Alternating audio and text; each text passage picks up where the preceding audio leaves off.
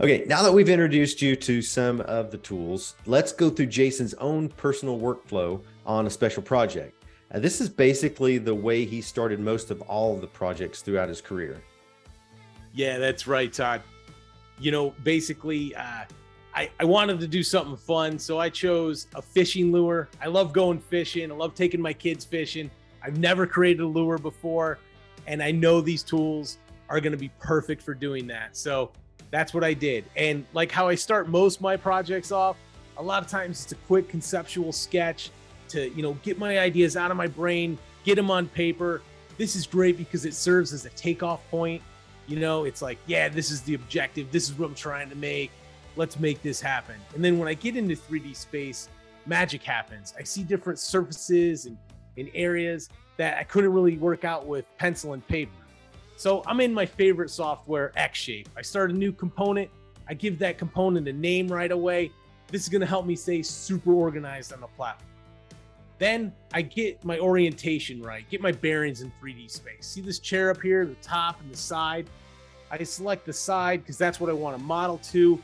Then I open up a insert picture, and you guessed it. I'm going to take my sketch and I'm going to drop it right on that center plane.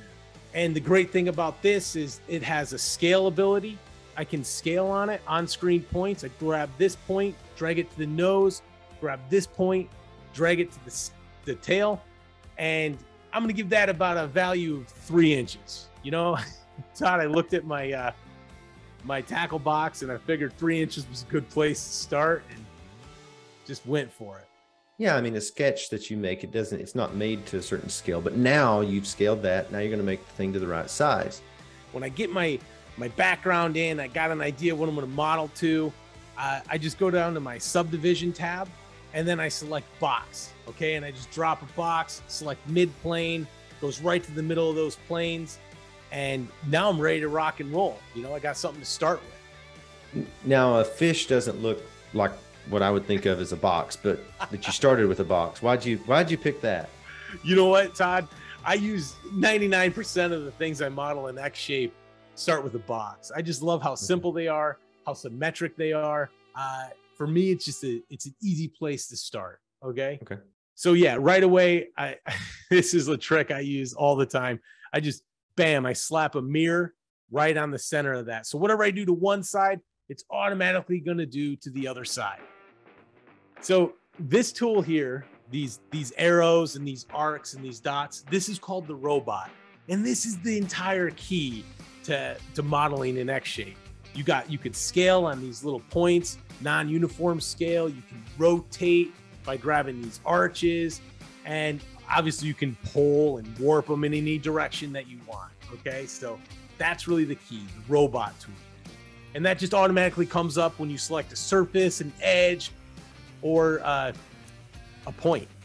Now I can just start modeling in 3D space, just grabbing and pulling. But I do have one issue.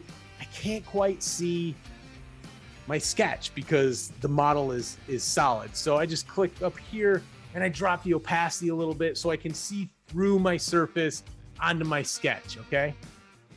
Here's a quick non-uniform scale, kind of dropping the tail down into the back there, and then just pulling and dragging and going for it.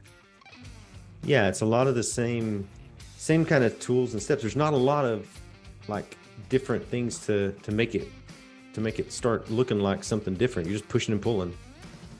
Yeah, so right here, I'm just gonna select this one edge and I'm gonna hit insert loops, and it just adds a perpendicular loop right to where that was, which is giving me more detail so I can get kind of the belly of the lure, swoop in there just right. Yeah, so at this point, I'm just modeling, I'm having fun with it. I'm switching viewports, which is important. I see it looks a little boxy.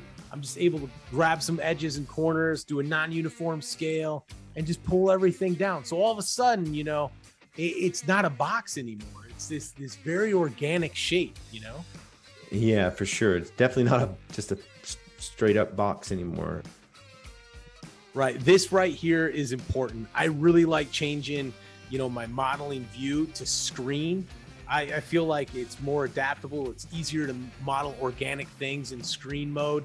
And I get less of a boxy uniform shape when I'm modeling in screen mode. This is the subdivision face tool. What it's going to do is add more detail to that particular surface that I selected.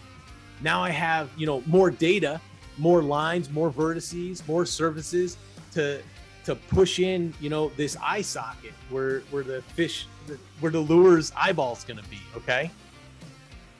That's a great tip right there. I mean, you definitely want to start out with the minimum number of control loops and faces that you need, and then add them in as you see that you need more control. That is key. Start out simple, get a feel for the robot tool, and build from there and add more detail as you go. 100%.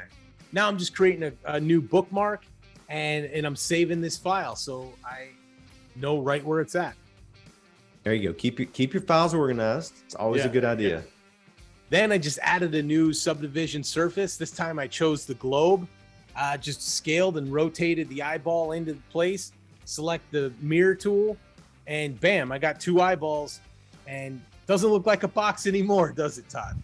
It's starting to look like a little fish. That's right. That's right. And we got there really quick. But the key is to just jump in, have no fear with the software. You know, it's not going to take your birthday away, and just start modeling. Yeah. And, you know, the great thing is, like you said, you got there really quick. So what's the next step? Because it's not quite there. Doesn't quite look like your sketch. Right. What's next? Yeah, we're definitely not done yet. So next, I'm going to jump into SOLIDWORKS, add some engineering to this, because I really want this lure to have like a little wiggle waggle to it as it swims through the water. It's got to look like a real fish. All right. So then you probably need to add some more, you know, detail later on in xShape. And what's great is these tools are compatible with each other. Whatever you create in xShape, you can then open up in SOLIDWORKS, no problem. But it's about picking the right tool for the job at hand. That's right.